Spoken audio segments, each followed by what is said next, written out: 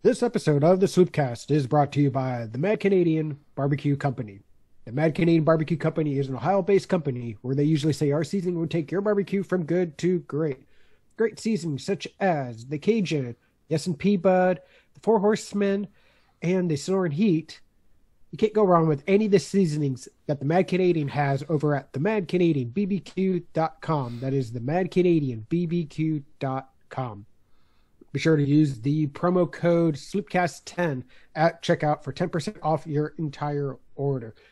Mad Canadian Barbecue Company, where they have your butt covered. This episode of the Sloopcast also brought to you by the Iron Bean Coffee Company. Who the heck is that, you might ask, if you haven't been listening for the past few weeks? Mad Canadian... I said Mad Canadian. The Iron Bean Coffee Company has, by the way, a thing with the Mad Canadian. If you get the coffee and queue at the Mad Canadian Barbecue Company, it has Iron Bean Coffee right in it. But let's talk about Iron Bean Coffee. It is a veteran-owned, roast-to-order, small batch roaster located right here in the great state of Ohio. They are in the Toledo area, Perrysburg more specifically, and integrity is sort of what they're all about, sort of thing you might expect from a veteran. It actually even says on their website, integrity is our core value to do the right thing even when no one is looking. This is why all of their beans are fair trade. This is why their beans are organic. This is why they source their beans directly from Colombia, Brazil, Uganda, Honduras, Peru, Ethiopia, Indonesia, and other far-off lands. This is a company that does the right things, veteran-owned, Ohio-based. Give them your support, give them your love, and you can do that at ironbeancoffee.com. Once again, that is ironbeancoffee.com, America's local coffee roaster.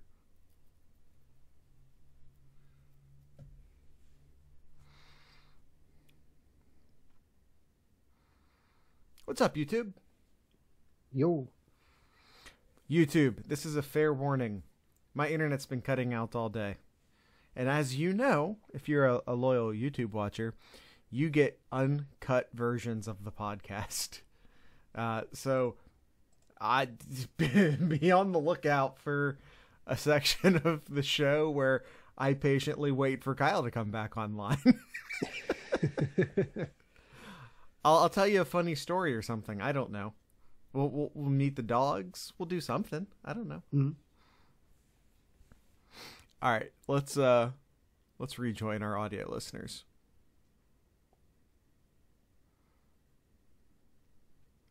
We've got barbecue back here. You're all invited. Welcome to the Sloopcast. How are you doing today, Kyle? Doing all right, Jared. How are you today? No complaints, no complaints, no complaints. Kyle, let's try and do a Sloopcast under an hour 15 today. All right. No promises. No promises. Why'd you say it twice? That was 5 seconds we'll never get back. Now you're doing dead air? Are you kidding me? Are you kidding me right now, Kyle? All right. Let's get into it. Before we go into the bounce back here, one brief recruiting news here. We mentioned a couple of episodes. Maybe it was the last episode. It was the last episode. We were talking about defensive back Derek Davis Jr. News comes and goes really quickly in the recruiting world, and Derek Davis decides to all of a sudden commit to LSU. Yeah, and I think if you listen back on the podcast, I gave LSU like a 10% chance. And I told you that I felt good, but not great about Ohio State's chances. And I also said that Derek Davis Jr. has played his entire recruitment very, very close to the chest. So was it surprising? Yes.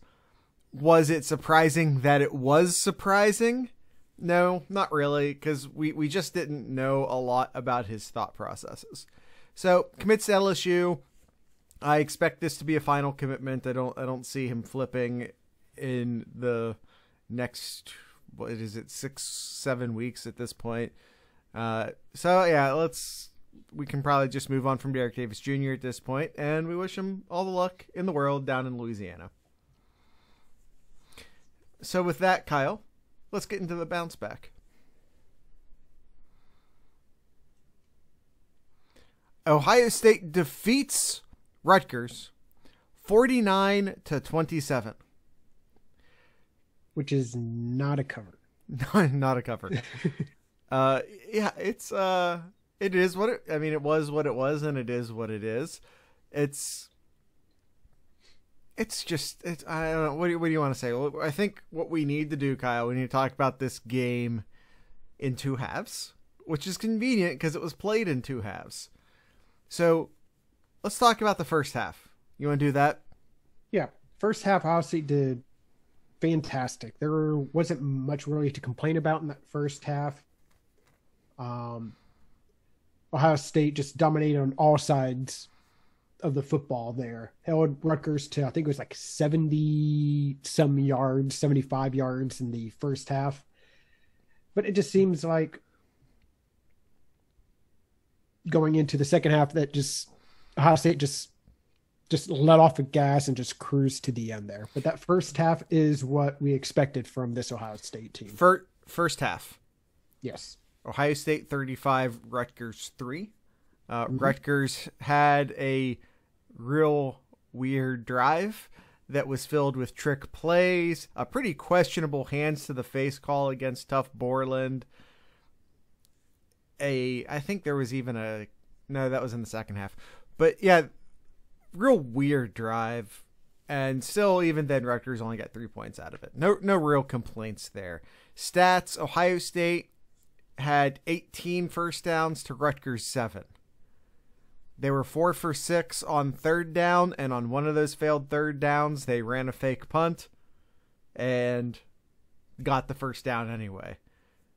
Yardage total, Ohio State 353 in the first half alone to Rutgers 83. Okay, 83. Okay. You were close. Complete dominance in the first half. Complete and utter dominance in the first half. Mm-hmm. In the first half, Justin Fields continuing his trick of throwing more touchdowns than incompletions. 3 touchdowns, 2 incompletions, no interceptions, 232 yards. What are we doing here? It's complete and utter dominance. Complete and utter dominance. That's what it was in the first half. It was complete and utter dominance. This is a good tweet, a good stat coming from Bill Landis over at The Athletic. Rutgers' last 5 possessions, and of course he sent this at halftime, so adjust. Rutgers' last 5 possessions, 16 plays, 17 yards. This is what Ohio State was doing in the first half. I sent this tweet at halftime. Halftime thoughts. Teague is running back number 1. Sermon and Chambers are now fighting for running back 2. I thought Sermon had a pretty decent second half, but I still and Chambers fumbled in the second half. So, maybe we're reaching a decisive point in that new running back battle that I have declared. Mm-hmm. Harry Miller is a good player who had a bad half. He'll get better. I still believe that. That's still absolutely a thing. I believe he had 3 holding calls in the first half alone. He had 2 in the first half at least, maybe and maybe the third came in the second half. I think almost all of his holding calls were on that one drive. He had like 2. He had 2 on the same drive. Mm-hmm. I think it was 2 on 1, and I think it was. I think they did have a third hold on that one drive. But it wasn't from Miller. But yeah, holding was just. It was just bad. It was really bad. Yeah. I said that the linebackers are fired. Justin Fields, Chris Olave, Wilson, Juice, god tier. They were unstoppable. Whenever Justin Fields let go of the ball, you knew something at least good, if not spectacular, was about to happen. Yeah, and you heard too the announcers, and at times the announcers were really bad though. But there was a good point that they made about Justin Fields, that they wanted to see him take shots down the field more. They're like, all right, we know you have a great arm. Let's see you throw it down the field. But that's just not how Justin Fields wants to do it. If the play's not there, he's not going to force it.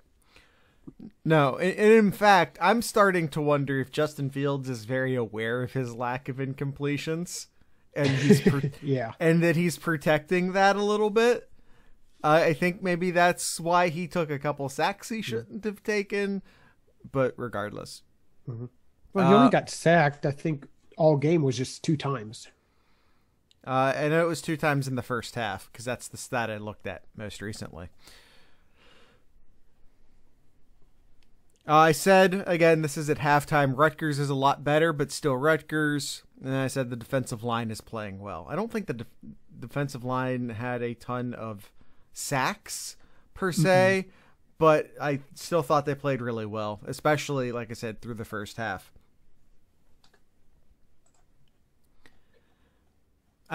That's your first half. Again, Ohio State scored right off the first drive to Jamison Williams. Rutgers on their second drive, which came after Ohio State's first drive, that's the silly drive we're talking about. Then Ohio State in the second quarter proceeded to score 4 touchdowns. Master Teague, Garrett Wilson, Chris Olave, and a Justin Fields run, although in reverse order. I said that backwards for some reason. It was complete dominance in the first half. Let's call it what it was. It was complete and utter dominance. It's what you want to do to a Rutgers team.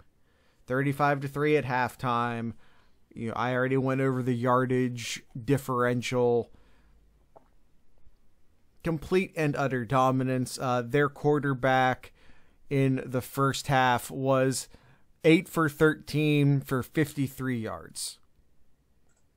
Their leading rusher was their wide receiver. Their second leading rusher was their quarterback.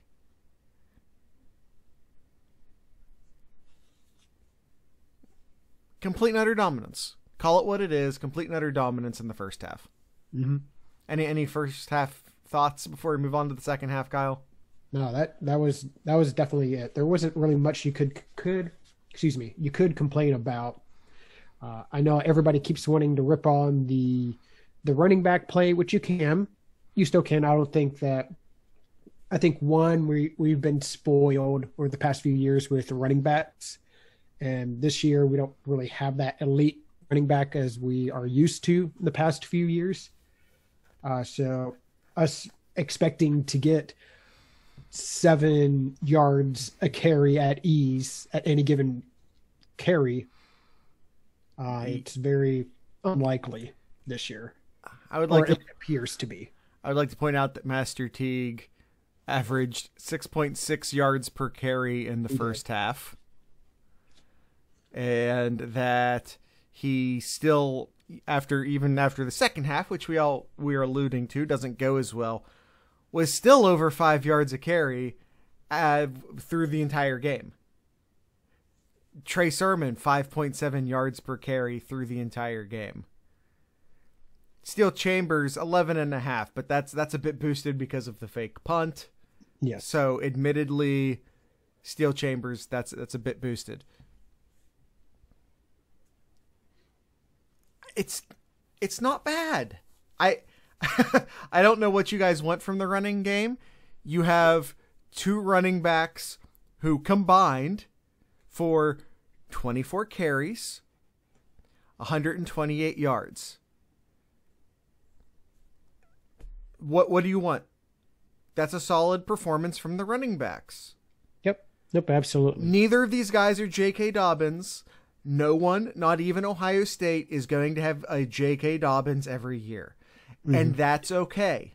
Because we talked about the passing game is elite tier. You don't need to be elite tier at both. The running game is good enough. And we talked about it too before the season start, that this year, Ohio State's going to have to pass to set up the run.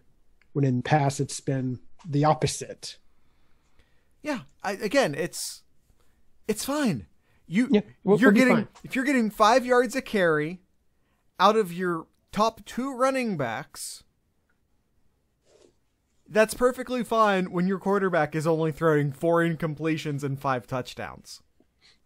Yeah, I saw a stat here. I can't find it right offhand, but the numbers that Ohio State has in terms of attempts, yards, average, and touchdowns through 3 games is almost exactly the exact numbers compared to 2014.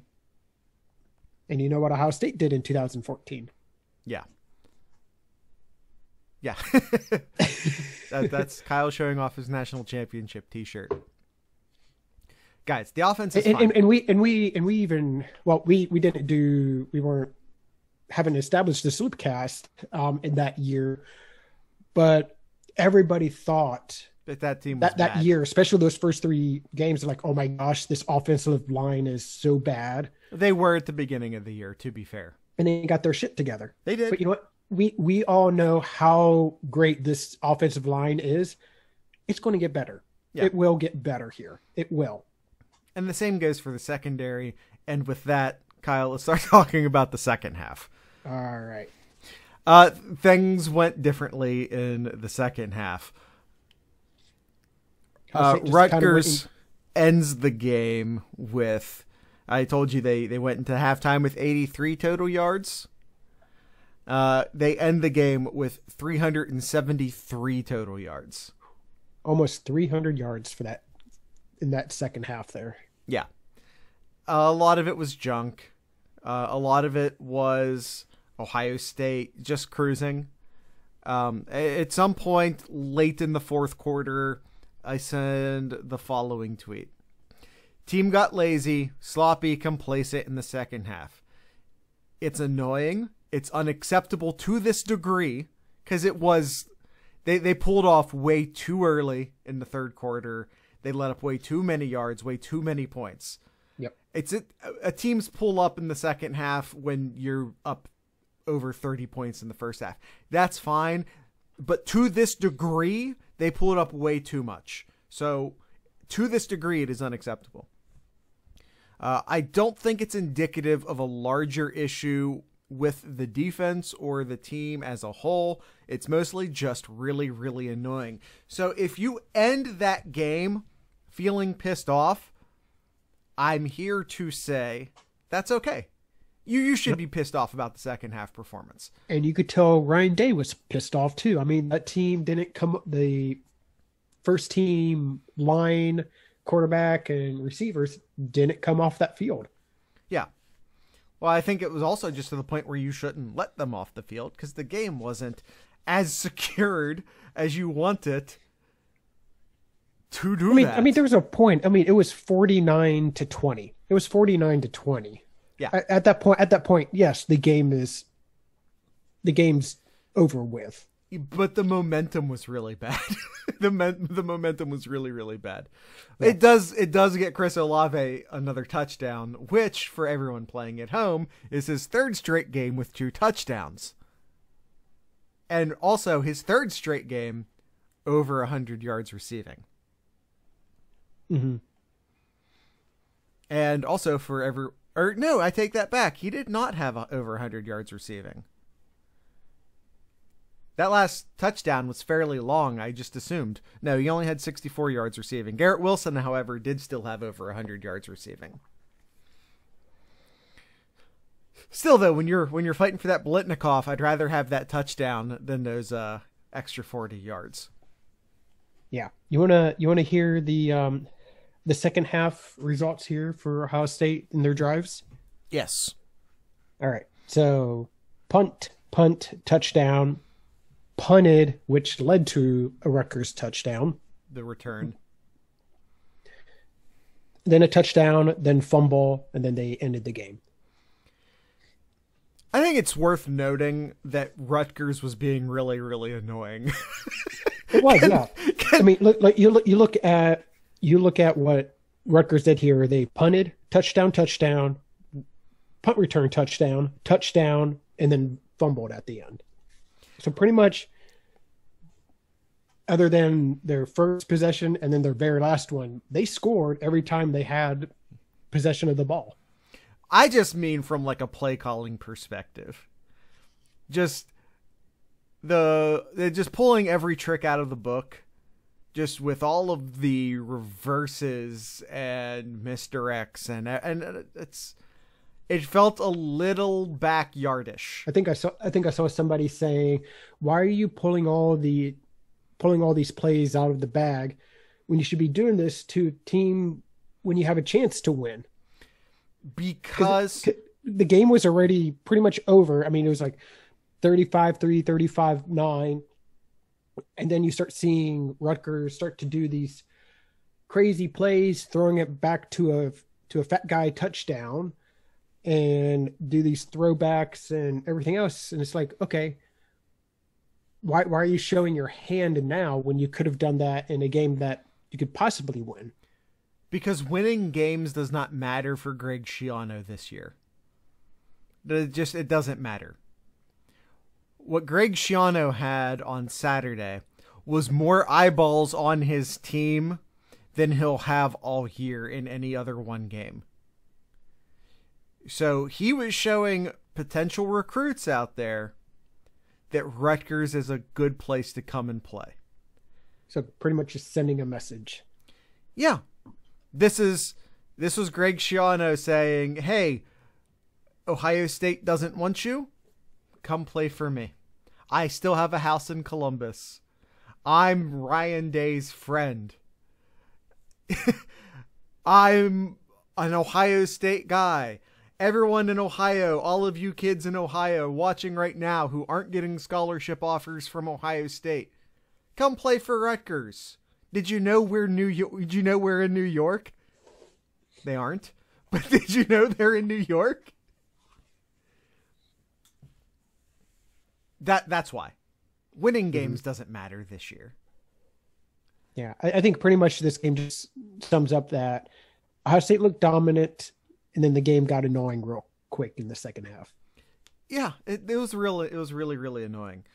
The secondary didn't look good in the second half, and no, it wasn't like against a bunch of backups. That was the starters who were getting torched in the second half. Yes, there was a lack of effort.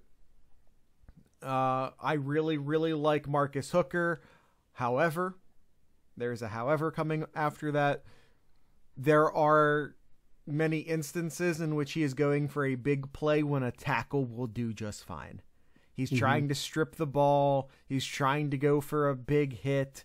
He's trying to do a little too much when like I said, a simple tackle will do fine. We saw, Cam Brown's out for the season. We saw a lot of corners on the field who hadn't seen the field in the past.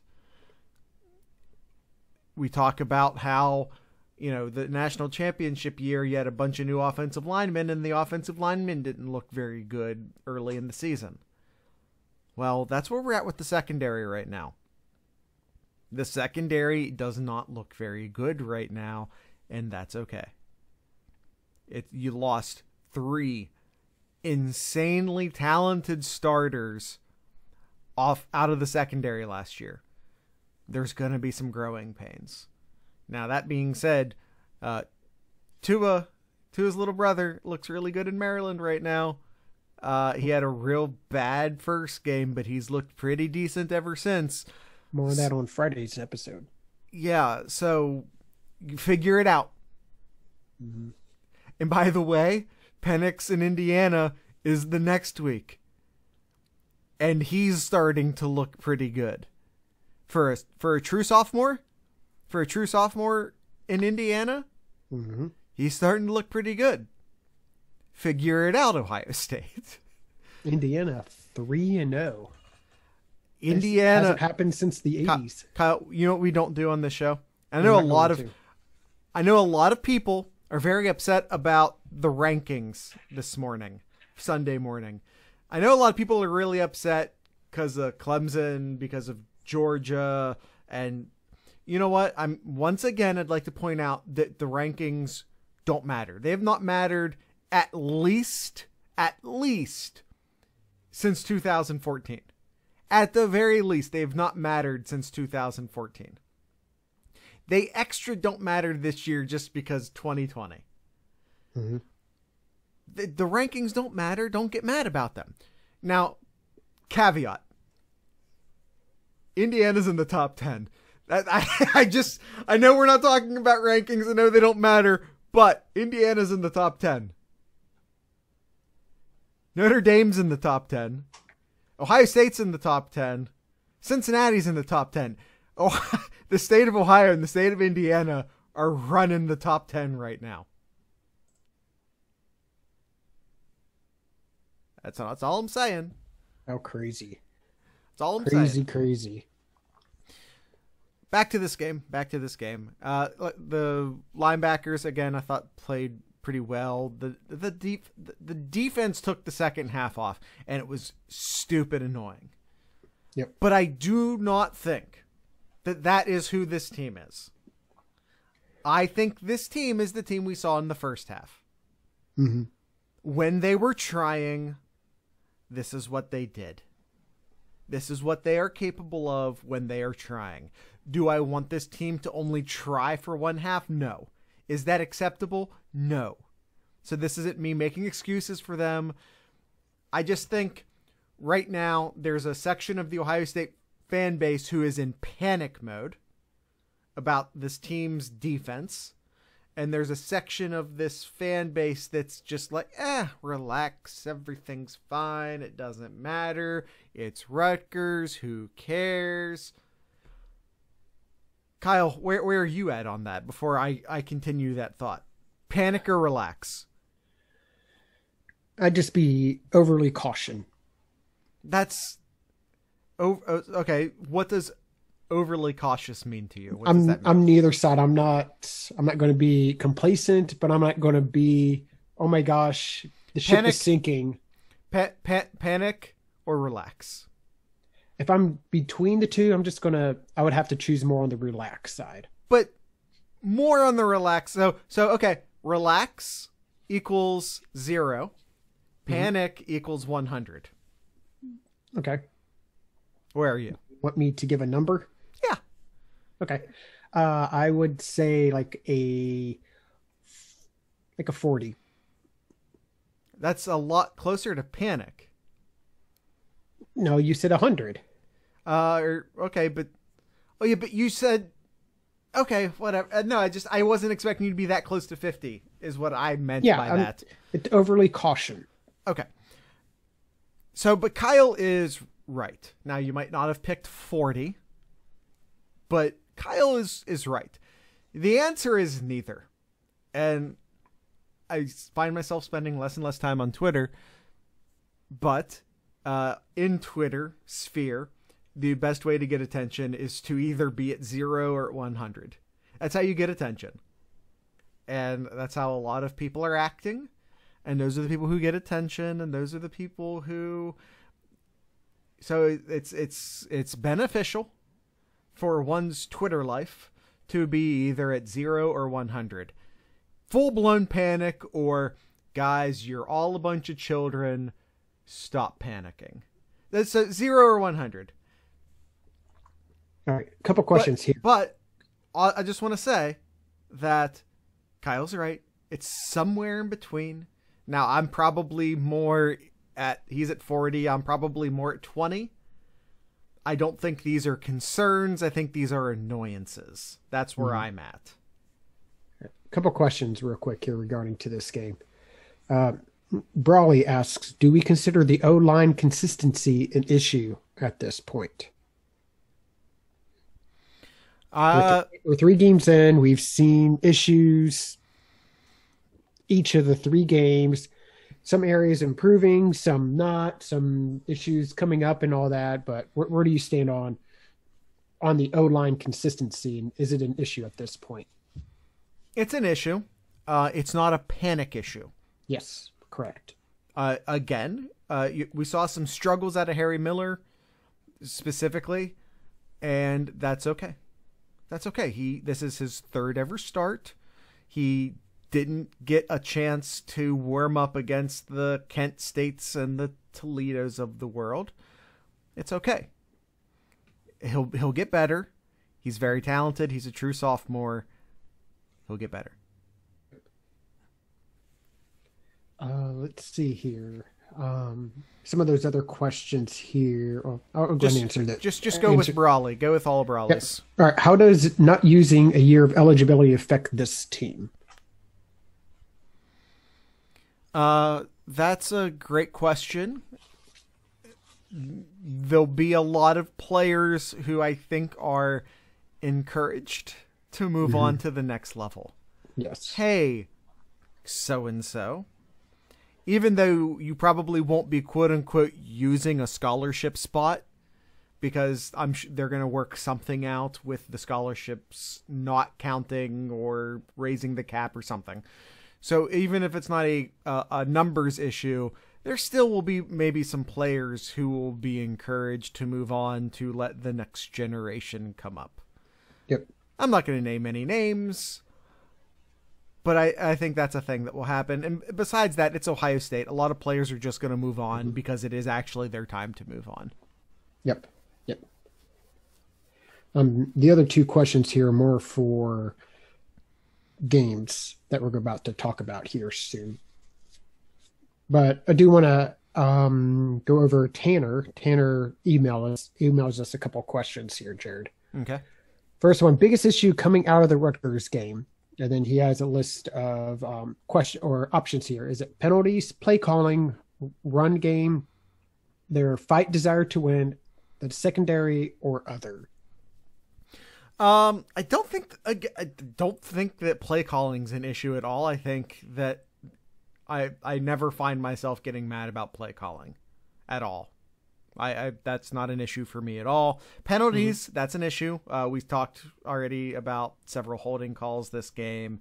There have been some sloppy penalties, like not lining up correctly, which is kind of a thing you can expect on offense when you have a bunch of freshman wide receivers in there and not a lot of practice time this offseason. I'm between the penalties and the secondary right now. Yeah, I don't think the penalties will be a thing moving forward. The secondary, I think, is the biggest issue. Coming out of Rutgers, it's those two for me. Yeah, I don't think the penalties will be an issue moving forward. The secondary is a thing to keep an eye on. All those guys are talented. Yep. They'll figure it out. Most of them are getting their first major reps ever. Like Sean Wade is the only experienced player there, and Proctor at least has some snaps, but everyone else is figuring it out on the fly. Give them some patience; they'll come around. All right. He says here one other question: position groups with the biggest issues: running back, the O line as a whole, corners, safety, or other. Running backs, no. I think the running backs are fine. They're not studs. They're not amazing elite players, but they're fine. They're very good. Mm-hmm. I'm going to say corners right now, just because of the lack of experience right now in our corners. So I'm probably going with corners. Specifically because you lose Brown. That's pretty bad. That's pretty devastating. Seven Banks is getting his first real time. Corners. Yes. All right, Kyle. All right. What's next? Well, I was going to ask, is there anything else here? Because all these other questions are related to national games. Anything else? Anything else about this Rutgers Ohio State game? Let's see. I don't think so. To end this game here, officially now through three weeks, 3 games, Justin Fields, 11 touchdowns, 11 incompletions. That's insane. 4 games in. 3 games. 3 games in. And he's averaging over 300 yards a game, too. Yeah. Crazy. Crazy, crazy. You know what else is crazy? I shouldn't say he's crazy. You should say he's mad. He's mad. Yes. The Mad Canadian. The Mad Canadian is a good friend of the Sloopcast for over a year, and just amazing seasonings that the Mad Canadian has come up with over the past year, and more to come. He has some more he's cooking in his Mad Lab. So hopefully we will get some news here about his new spices he's cooking up here. But for right now, let's go over some of the seasonings he has to offer over at the MadCanadianBBQ.com. One of Jared's favorite, the Coffee and Q. It's coffee and it's barbecue. Yeah. You can't go wrong there. Nothing wrong there. One of my favorites, the Sonoran Heat, goes great on pretty much everything. Chicken, beef, and even salmon. Great on any meats. The two-border. The two-border, I know, Jared, you talk about the two-border a lot. You like to use that on your eggs. Bacon, sausage, the whole breakfast thing. It's a great breakfast seasoning. Or anything else that you want to mix up too. It's if you like sweet heat, that's sweet heat in a bottle. It's red pepper flakes, a mixture of red pepper flakes and maple. Yes. Check out all of the 14 seasonings that the Mad Canadian currently has over at the Mad Canadian BBQ.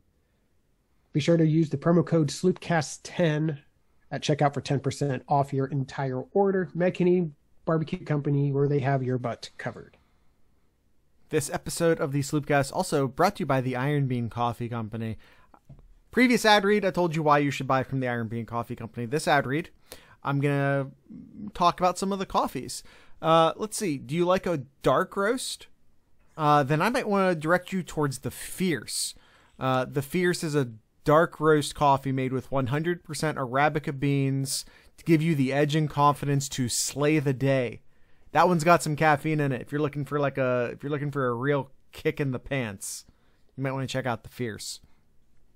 Let's see. Let's check out another dark roast. There's the Rocco. The Rocco is available in both a medium and a dark roast.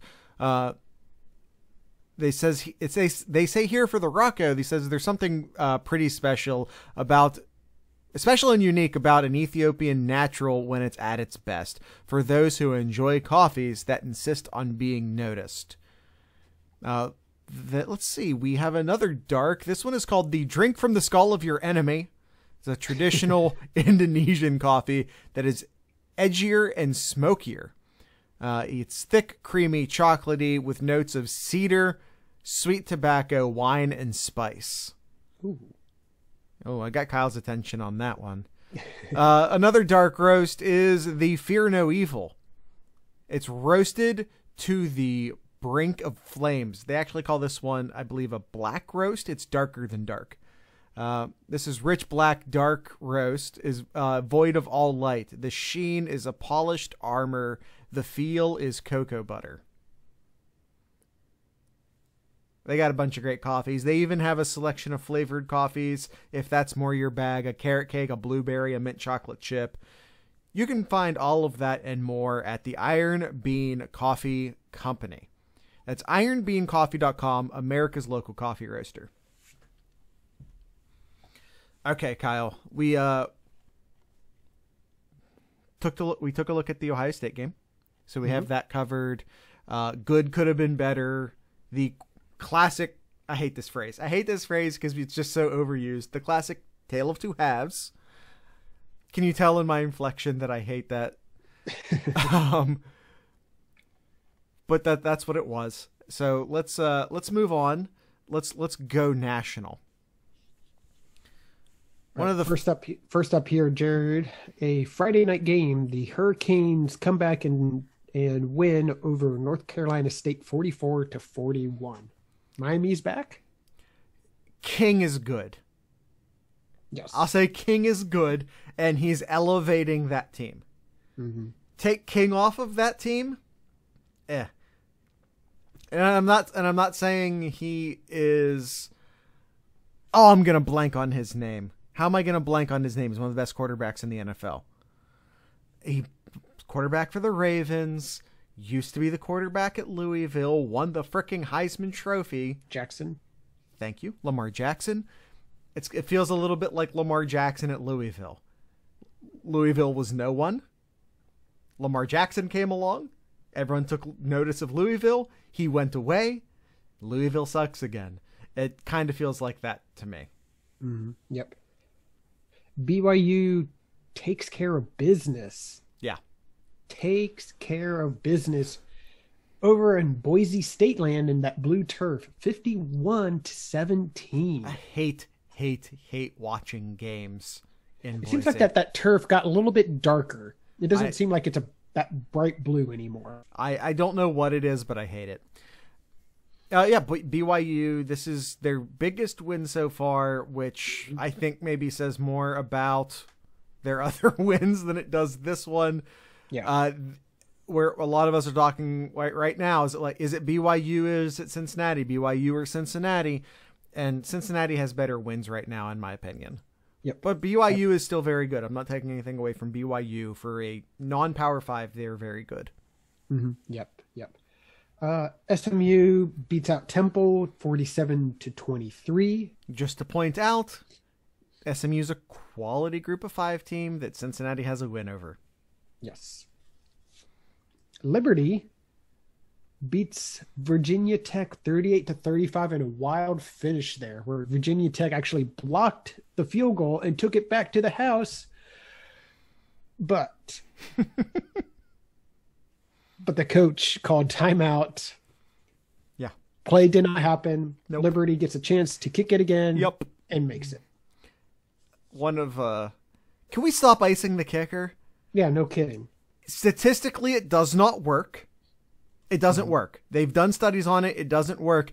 And if you call the timeout too late, then the kicker gets a practice kick. You're giving him a practice kick? Yeah. Stop icing the kicker. It doesn't work. Yep. You know what else doesn't work? This Michigan team. Yeah, just Michigan the entire state of Michigan. Michigan loses to Indiana for the first time since 1987. They don't just lose. They got dominated. Yeah. 38-21. Jared. Penix looks good. Jared. Yeah. It's Harbaugh on the hot seat. Again, I'd like to point out that he's in a contract year. They're not going to fire him. They're just simply not going to re-sign him. Mm-hmm. So he's going to finish out the year, and then Michigan's going to attempt to sign Luke Fickell. I think it's one of the first people they call is Luke Fickell. They'll attempt to sign, I'm blanking on his name, the head coach at Iowa State, who I think would be a very good hire. Mm-hmm. You missed your chance, Sparty. You missed your chance. Yeah. Speaking of Sparty dominated. They had a great win. They're a real team, right? No. Okay. We've been trying to tell you guys, like, Sparty gets a win over Michigan, and Sparty does this, and Sparty does. Like, hey, everyone, maybe Sparty isn't terrible. Nope. Sparty loses to Iowa 49-7. The Big Ten is in full ACC mode right now. They are, yes. This is the most ACC I've ever seen the Big Ten look. And that was my worry going into this year, because I'm like, I feel like Ohio State is well above everybody else, but how is that next tier of Big Ten teams? Not looking all that good right now. Your next team, yeah, in the East right now is Indiana, Maryland, and at the very bottom is Penn State and Michigan. The good news for Penn State and Michigan is that they do eventually get to play each other. And they both have a shot of beating each other. Good job, guys. Stole that from Doug Lesmerises. Yes, not going to lie. Thanks, Doug. Wrapping up the Big Ten here. Well, not wrapping up, but Another one in Big Ten. Northwestern beats Nebraska 21-13. I thought Nebraska was going to have a better showing here, but yikes. And again, the Big Ten's in full ACC mode. I don't know who's good and who's bad. They're all just playing each other. We'll see the Minnesota score a little bit later. I don't know. Guys, I just don't know. I think the second best team in the conference right now is Wisconsin. And, prove me wrong. I dare you. They only had one game. And they looked really good against a Minnesota team that we have no idea how to evaluate either. Yeah. Boston College beating Syracuse 16-13. Boston College, every game is going to be a close game. Doesn't matter who they play, every game is going to be a close game. This is how Boston College is rolling this year, and I'm here for it. Another Power 5 team here, Marshall. Looking really good. Power 5. 51-10 over UMass. Non-Power 5, you meant? That's what I meant. Yes. Yes. Yeah. Thundering Herd. It's the year of the group of 5. Mm-hmm. Keep an eye on it. Yep. Oklahoma takes care of business over Kansas 62-9. Yeah. That's what this Rutgers game should have been. Should have been like that. Yeah, probably. Should have, could have, would have. Yeah. Yeah, I'll just say yeah, probably. Minnesota over Illinois 41-14. Again, now Minnesota's, I'm not going to say good, because Iowa, even if there's any consistency in the Big Ten, it's that Iowa is really bad. Excuse me, Illinois. I said Iowa. Illinois is really bad. Yes. Maryland, Jared. Maryland. Yeah. Penn State 35-19. Yeah. Again, to his little brother looks pretty good. Bad week 1 has looked good ever since. Mm-hmm. Penn State's a dumpster fire? I saw reports over in Penn State land seen some screenshots of a lot of the fans is who can we have as a coach now? The first response is always Urban Meyer.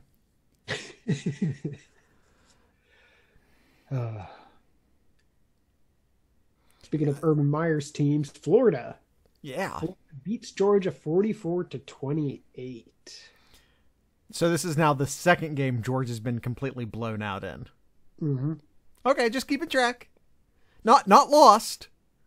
Not lost. Yes. Blown out. Yes. Okay, just pointing that out for no reason in particular. No reason at all. Not because we don't talk about rankings on this show. So I'm just pointing that out for no reason in particular. Mm-hmm. Now, what I will point out is how dominant Cincinnati has been looking as they beat Houston 38-10. No, Kyle, we can break the rule for Cincinnati. Cincinnati's in the top 10. Everyone say it with me now. Top 10 Cincinnati. Everyone say this with me now. Say this with me now. Top 10 Indiana. All right, that's the last we'll talk about rankings for now. Is it? For now. Now. Okay. All right. Yeah, Cincinnati is just a well-balanced team here. Yeah. Defense, offense, they just look really, really good. Agreed. Who's been very inconsistent, Oklahoma State.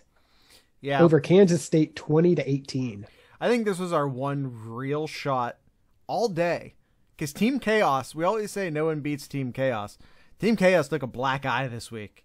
No chaos really to speak of this week. Oklahoma State almost picked up their second loss of the season. This would have. North Carolina State could have. That would have been. Allow me to rephrase. On Saturday.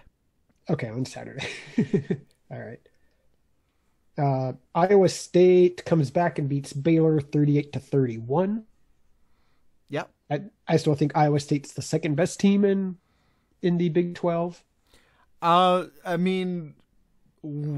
see. Mm-hmm. I'd be interested to see, because Oklahoma is either A, figuring things out, or B, playing Kansas. So we'll see. We'll see. Texas A&M over South Carolina 48-3. This is the time of year where we all pretend Texas A&M is good. Mm-hmm. The best team in South Carolina, the state of South Carolina right now? Yeah. Coastal Carolina. I think you're forgetting one. Oh yeah, there's that team too. Well, the only undefeated team there you go in South Carolina is Coastal Carolina. I always have to stop and think, wait a minute. Clemson is, yeah, they're South Carolina. Yep, they are. Yeah. Because they basically sit on the border of South Carolina and Georgia. So I always have to, yeah, it's South Carolina. South Carolina. Yeah. Pac-12 is back, Jared. Pac-12 is back, and Oregon takes care of business over Stanford 35-14. We'll keep an eye on Oregon. I think that's their only real chance to get in the playoffs this year. So got to keep an eye on Oregon this year. Mm. All right, Jared. No, beginning of the year. Don't skip it. You're not going to skip this next one, are you? No. Okay. Beginning of the year. Yeah. Who the hell? Yeah. Who the hell? Ranked Tennessee. Whoa! What did you just say? How dare you talk about and then preseason rankings, Kyle? You bring up rankings, and not only do you bring up rankings, you bring up preseason rankings. The dumbest of all rankings. And this proves it right here. This proves that right here. That preseason rankings are dumb. Hey, can everyone join me real quick? I'm gonna get real close to this microphone. I'm gonna stare right into the camera. Someone send this to Clay Travis. Hey, Clay Travis, how you feel about that Greg Schiano thing now? Listen, we all know it had nothing to do with Penn State, and that had nothing to do with anything. We all know it. You just didn't want Greg Schiano to be the head coach at Tennessee. How are you feeling about that right now, Clay? We all know it was a football thing. You tried to pretend like it was a moral thing. No one believes you. This was a football thing. How do you feel about costing Tennessee a chance at Greg Schiano now, Clay? Clay, be honest. Don't answer, Clay. Don't answer. Just think about it. All the talent they have over in that university just gone to waste. Year in and year out. In that state. Let's slow down on university. Okay. Well, Tennessee loses to Arkansas 24-13. All right. Arkansas is bad. Tennessee apparently is worse. Yes. All right. In the game of the weekend, Notre Dame in double overtime beats Clemson 47-40 in what everybody will be calling the super spreader. Oh, good Lord. We've made it this entire episode without talking anything about the pandemic, Kyle, and you just had to. All right, listen. That's what everybody's talking about. Okay, listen. We're gonna stare into the camera again. Hi, this is Jared. I'm of the Sloopcast. How are you doing? Hi, Jared. I'm talking to a bunch of people right now. Now, I know a lot of people feel one way about COVID, and I know a lot of people feel another way about COVID. I know. But I'm talking to both of you right now. Listen, it doesn't matter how you feel. It doesn't matter how I feel, or how Kyle feels, or how the other people listening to this podcast feel. It doesn't matter. What matters is how the ACC feels about COVID. And the ACC has protocols that says if you pop positive for COVID, then you have to miss football games. So when the entire student body rushes the field to celebrate with players, not just their own players, Clemson players right there too. Well, the Clemson players at least tried to get out of there. Mm-hmm. But do you see the problem? Even if you don't think much, the ACC thinks something of COVID. You could cause your team or your players to miss games. Yes. Even if you think it's not a blah, blah, blah. The ACC disagrees with you. All right. That being said, what a win by Notre Dame. Yes, Trevor Lawrence does not play in this game. Yes, that matters. Yes, he doesn't play defense. Yes. All of these things are true. All of these things are true. Because that's, again, Twitter. Mm-hmm. And hats off, though, to Notre Dame. They had the game plan of stopping ETN. Which they did. They profoundly did. And they're like, all right, you're just going to have to beat us through the air. Clemson almost did, but hats off to Notre Dame. They stuck to their game plan. And Ian Book, that last drive in that fourth quarter, man, what a statement that was. Yeah, lots to talk about here. One, again, so we're going to talk about, so DJU. I'm not even going to try it. Uagulale? Nope, that wasn't. I tried. Give me credit for trying. Nope. 2 touchdowns, no interceptions, 439 yards. I'm not saying he's as good as Trevor Lawrence. I'm not saying Trevor Lawrence's presence in this game doesn't affect this game. I'm not saying that. I am going to say that he wasn't the reason they lost. Trevor Lawrence does make Clemson better, even in ways that doesn't necessarily show, particularly in Trevor Lawrence's stat line. I think that Trevor Lawrence is worth a point over DJ. And I think that if he were playing, Clemson would have won. It's what I think. I also think that Clemson has problems, especially on the defense. You can have both of those thoughts. Some people are saying, well, it doesn't matter because Trevor Lawrence didn't play. And some people are saying, oh, Trevor Lawrence doesn't play defense. And you know what? You're both right. You don't disagree with each other. Both of those things are true. Clemson has serious defensive issues right now. Clemson is and will be better with Trevor Lawrence at quarterback. Both of those things are true. Yep. So, Kyle, what does this mean for the national title picture now? Clemson's still in it. I mean, they lost to a highly ranked team without their quarterback in double overtime. You can't really punish on the road that much for losing a close game like that. Double overtime, another top 5 opponent in their place. Yep, and it's not like they lost to a high-ranked team, not just lose, but get dominated. Right. But double overtime. Still don't move down much. Double overtime. Mm-hmm. Yeah, it's... Looking at you, Georgia. Yeah. So the question here is, does, in the national scope of things, in the playoff scope of things,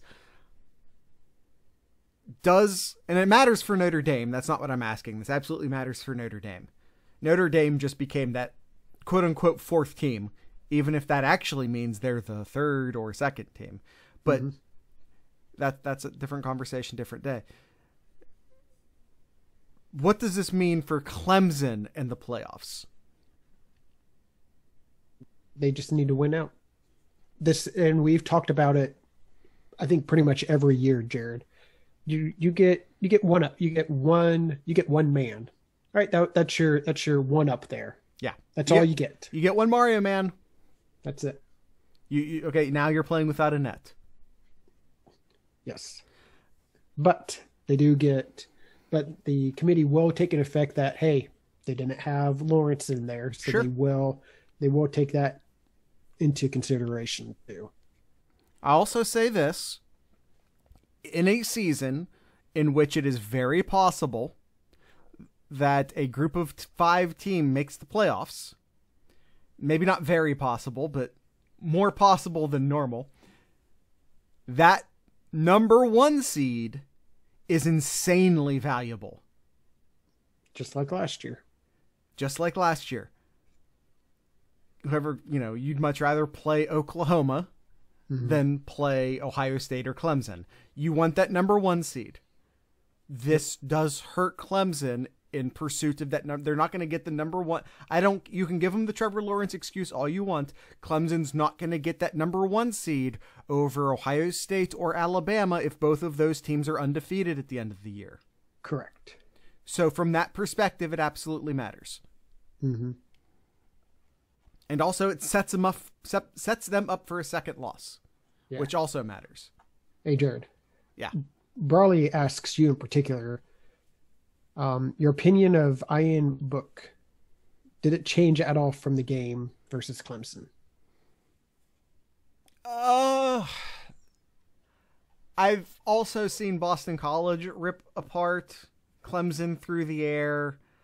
I think so. A big question going around right now is Ohio State, quote unquote, national caliber team, a national championship caliber team. Because the second half, in the minds of a lot of people, prove that Ohio State is not a championship caliber team. I would ask you to watch some Clemson and some Alabama games where they're also struggling on defense right now. Everybody is struggling on defense right now. No teams are. Ohio State might not be as good this year as they were last year, but I also don't think that matters because I don't think anyone else is either. Everyone is struggling in some facet of the game right now, including Alabama and Clemson. In also their pass defense is very difficult right now, and it's because of the shortened off season. Yep.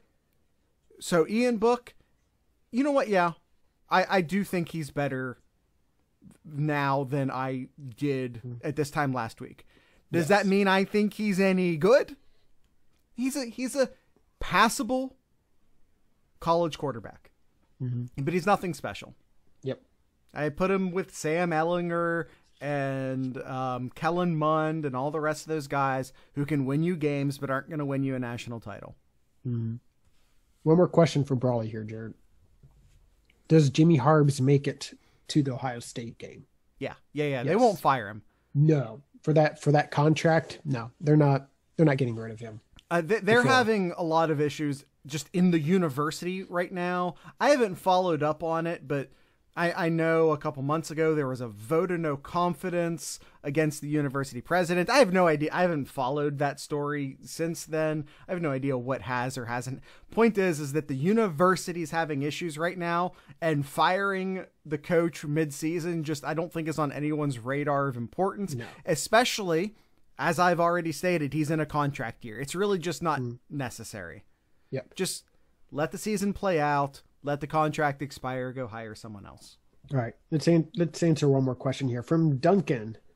He asks, LSU went from garbage to natty to Springfield tire fire. So I'm willing to have my opinion changed solely because I like Fickle as much as everyone else. What has changed from last year's Cincy team that got embarrassed at the Horseshoe to make them a playoff caliber team this year? You want the truth? Do you want the truth?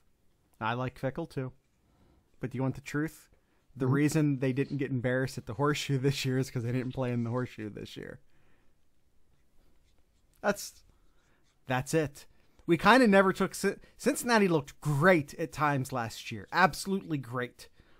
They look better this year. Why? Because it doesn't matter how good Cincinnati looked last year. No one's going to talk about them as a playoff team. Because they got run out of... Was that game 70-0 last year, Kyle? No. 52-0? No. 49-0? No. They shut out... I thought it was more of like 31-0. I'm going to double check. Okay, no, you're right. It was 42-0. Okay, 42-0. It was 42. Okay. Nowhere near 70. I don't know where I got that. Yeah, I don't know. This wasn't Bowling Green or anything. Is that... Wait a minute. What was the Bowling Green score? Oh, they didn't play Bowling Green last year. Who was it? They had a MAC team last year. I don't remember who it was. Work with me here. Yeah, it was Miami 76-5. It's 5. 5. Yes. Remember, Miami No. was up 2-0. I obviously don't remember.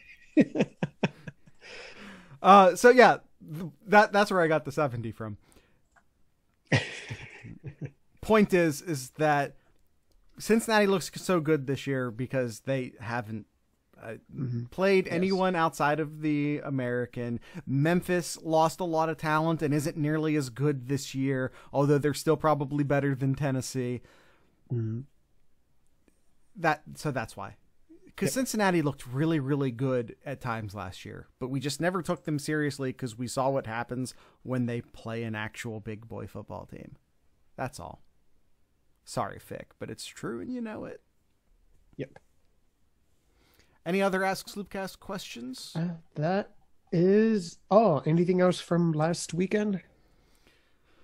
Let's see. We talked super spreader event. We talked a little bit of playoff. Kyle, okay, screw it. Kyle, top 4 in no particular. Don't get caught up on the order. You don't have to get caught up on the order. We're not doing that yet. Just who's in. Just 4 teams, no particular order. Alabama, Notre Dame, Ohio State, Clemson. In that. Okay, so now the question in that order. Yes, I think so. I think so too. Maybe even Notre Dame at number 1 if we're really going by who deserves it. I mean, Alabama's looked really good. Even, I mean, you can argue, but they don't have. You can argue where Georgia is ranked and all that, but I think they have a better schedule of who they've played so far. But I'd give the nod. But who has the best win? Who has the best singular win? Notre Dame. At this point right now, it would be Notre Dame, but Alabama has just looked good, just consistently all year. And we've seen at times Notre Dame. Look at the Louisville game. Look how bad they looked there. I think I think you're being a little selective with your Alabama memory. I think they've had some bad games as well, where they've given up a ton of points to some. Was it Mississippi State? Yeah, there was that shootout, that Big 12 shootout there. Yeah. So you're being a little selective with your memory, I think. Again, Everyone is flawed. Everybody is flawed this year. I call it a lack of. I think this is also why, Kyle, you're seeing a lot of these group of 5 teams performing so well.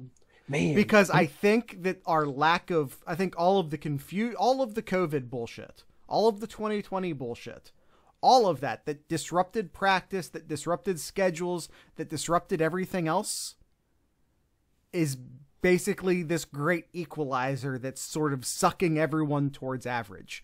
It's sucking some of the bad teams up. It's sucking some of the good teams down. Man, looking at Alabama's schedule here, Jared. LSU, Kentucky, Auburn, Arkansas. Favorable, very favorable for Alabama. Yeah, Bama's going to... Well, I mean, of course, there's the regular season. Florida looks good. We'll see what happens. It almost feels like a lock at this point. Florida's going to win the SEC East. We'll see. But as far as the actual regular season goes, Bama's going to finish undefeated. Yeah, so I'm curious, and Notre Dame has a favorable as well. They played Boston College, UNC, Syracuse, and Wake Forest. Boston College. Yeah, we'll keep an eye out for that one. That'll be fun. It'll be fun. Mm-hmm. I'm not saying Boston College is going to win, but I'm going to say it's going to be fun. With Ohio State, well, looking at it up front, you're like, oh, this looks like an easy one up until Michigan. But as we talked about earlier, Maryland, Indiana, Illinois, Sparty, and the team up north. Yeah, all of a sudden, it now looks like Indiana and Maryland are the toughest games on the schedule. And now Clemson, Florida State, Pittsburgh, Virginia Tech. Yeah, they're... Pittsburgh did just run Florida State out of the building, so I guess they have that going for them. All right. Yeah, it's looking like it's... Kyle, we're not going to hit our minute or our hour 15. That's all I got here. Let's end it. All right. Let's see. I want to encourage everyone, check out our Discord channel. There's both free and premium channels in there. We're talking a ton in the free channels as well. where we are just trying to get a bunch of people in there. If you don't know, Discord is just a private chat server. That's all it is. It's just like it's somewhere in between a message board and a group text. Is that a fair assessment, Kyle, of Discord? Somewhere in between a message board and a group text? Yes. So yes. If you want to be on a big old group text with Kyle and I and a bunch of other people who like Ohio State football, join Discord. It's just an app you download on your phone. You can get an invite from us. We'll hook you up. If you want access to the premium channels, early access to episodes, a bunch of other cool little goodies, go ahead and hit us up on Patreon. The first tier, which is really realistically the only tier you really need to be on, the first tier is only $3 a month. Follow us on Twitter. You can see, if you're watching us on YouTube, you can see our Twitter handles right there on the graphic. I'm at Sloopcast. Kyle is at SloopcastKyle. Kyle, is there any other way to spell Kyle? I felt the need to go Kyle, but that's not necessary, is it? No, it's not. Okay.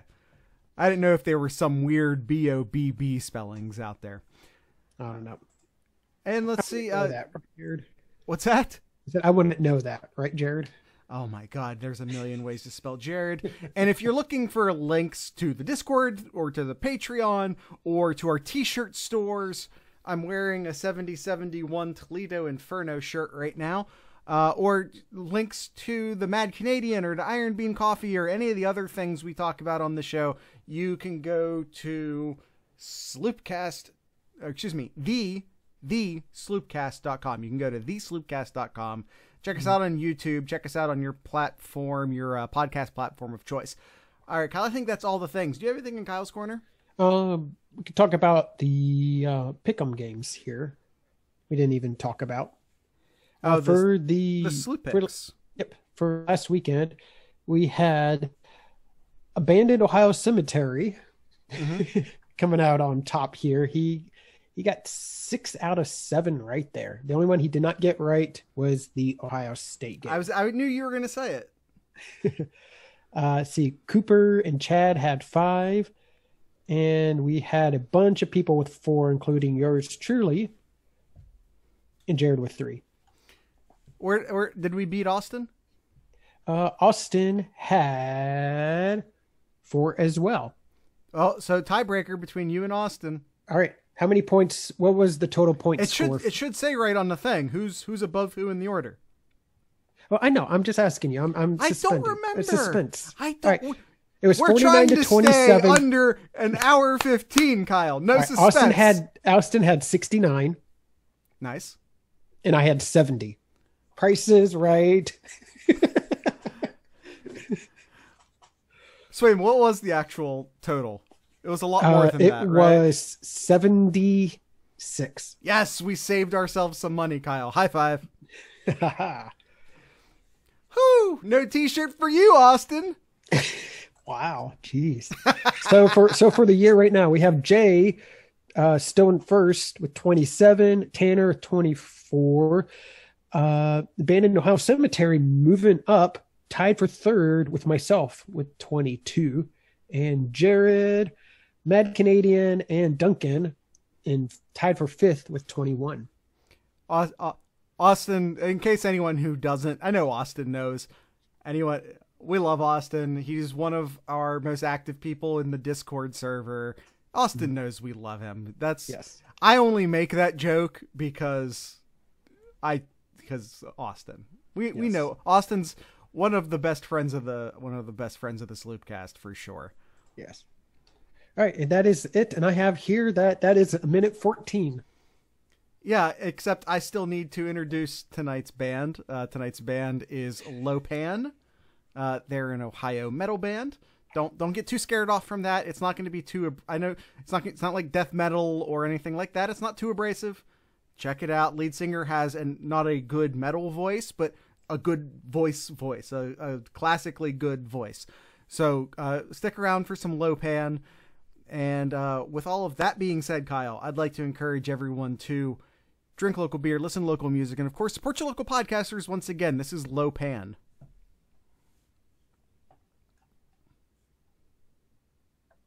And then, of course, Kyle, we also have to talk to our YouTube audience. Yep. And sorry, YouTube. Kind of a runny nose here, so apologize. And then we also still have to do ad reads. So, no, we did not hit our hour 15, Kyle. Oh, darn. But in attempting to hit an hour 15, we were way under an hour 30, which was actually the goal. Yeah.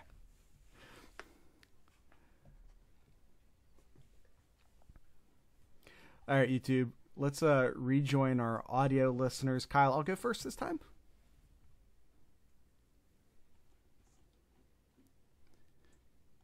Oh, YouTube listeners, make sure to stick around for the playlist on my face. Excuse me. Yeah, no. The playlist on my face and the subscribe button on Kyle's face. Make sure to stick around for those and give us a follow. Like the video. Comment on the video. Do all that happy horseshit. All right. Now we'll rejoin the audio listeners. Thank you, Lopan, for ending today's show. And thank you to the Iron Bean Coffee Company for sponsoring today's show.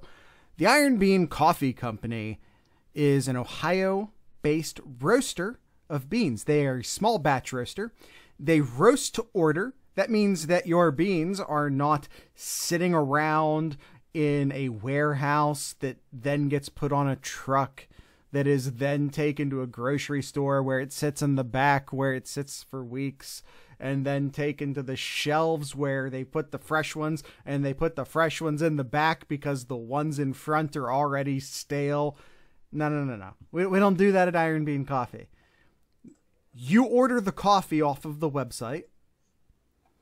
They take the beans, they roast them, they package them, they put them in the mail, and they send them to you. It doesn't sit around forever waiting to get to you. This is a fresh roast coffee.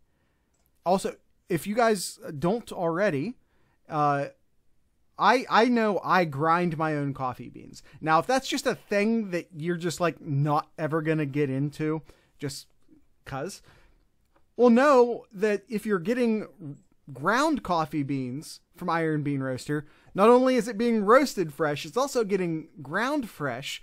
So that's basically the next best thing to grinding the beans yourself, because they weren't ground all that long ago, because it wasn't even roasted all that long ago.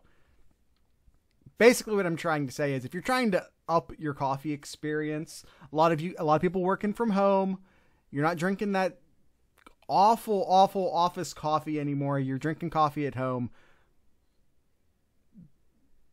Up your coffee game. We're all trying to get through 2020 together. Don't do it with inferior coffee. Check out ironbeancoffee.com. That's Iron Bean Coffee, America's local coffee roaster. This episode of the Sloopcast also brought to you by the Mad Canadian Barbecue Company. Mad Canadian, mad like a hatter, as we like to say here. He likes Absolutely. to write. He likes to write angry emails. Angry emails to Jared. Oh God, what I've just been sending them all to Kyle because I just can't right now because 2020. Because 2020. Oh, what do you got there, Jared? Let's do a pair here. That one is the Four Horsemen. That one is his very spicy seasoning. You want something with a big kick at the end there? Go with the Four Horsemen. That's a big kick at the front, the middle, and the end. Yes. Let's pick a second one there, Jared. Okay. I actually used the Brits blend this weekend. I made some buffalo chicken dip, and I had introduced some other southwesty things into the buffalo chicken dip. Yes. So, Brits blend. Yes, I also made some shredded beef this weekend and used the coffee and Q. Yes, the Brits blend. The next time I'm going to make the my buffalo chicken dip. Yeah, putting that Brits blend in that one there. That's a quality choice, Kyle. Yes. Be sure to check out all 14 seasonings over at the madcanadianbbq.com. That is the madcanadianbbq.com. Make sure you use Sloopcast10 at checkout for 10% off your entire order. Mad Canadian Barbecue Company, where he has your butt covered. YouTube, my face. Kyle's face. Subscribe. If you're watching this on Buckeye Scoop, you can subscribe to the Buckeye Scoop on his face. If you're watching this on our YouTube channel, then you can subscribe to our YouTube channel on Kyle's face. And no matter which one you're currently on, jump over to the other one and subscribe on that one too. And like both of the videos. We upload all of these videos twice. So make sure to do that. And then my face, that's a playlist of all of our season 6 episodes. So check it out. Peace.